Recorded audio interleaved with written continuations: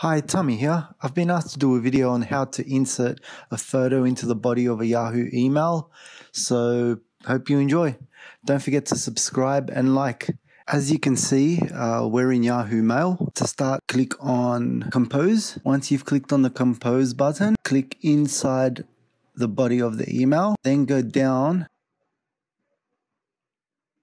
and open File Explorer.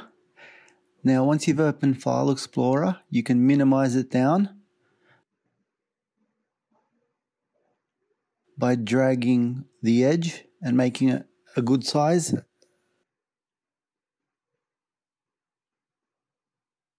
As you can see, once there, you can see a desktop on the left, or there is also a desktop on the right.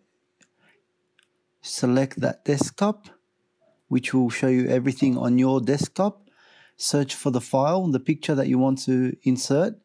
Click on the image and click again and drag into the body of the email. As you can see, it's pasted in there. You can also type a message underneath if you need. So basically, yeah, that's how it is. It's very simple.